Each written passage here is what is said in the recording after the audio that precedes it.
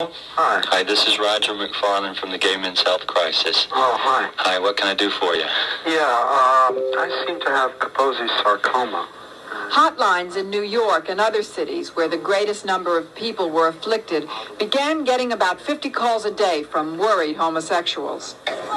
Today, still, the largest number of victims, 75%, are homosexuals, particularly those with many sexual partners.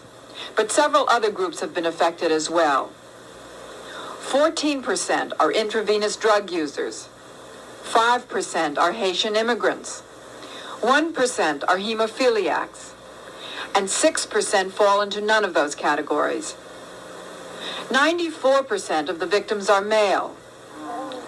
In addition, 20 children have AIDS-like symptoms. And most of the children have had a parent or close family friend who also had the syndrome.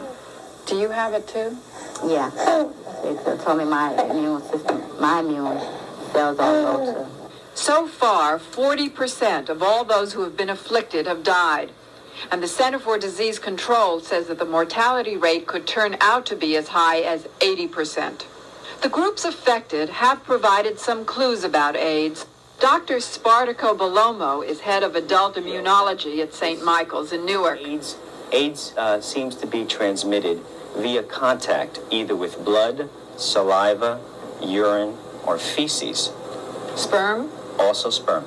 In other words, any excrement, excretion, or secretion seems to be the key. And that's what we're looking into now at St. Michael's. What about the Haitians? Well, that's an interesting point.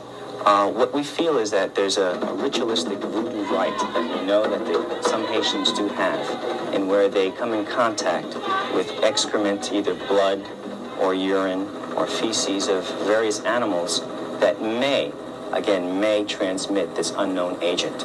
Since coincidentally, we noticed the arrival of the Haitians with the arrival of the AIDS syndrome. The AIDS story took a new turn when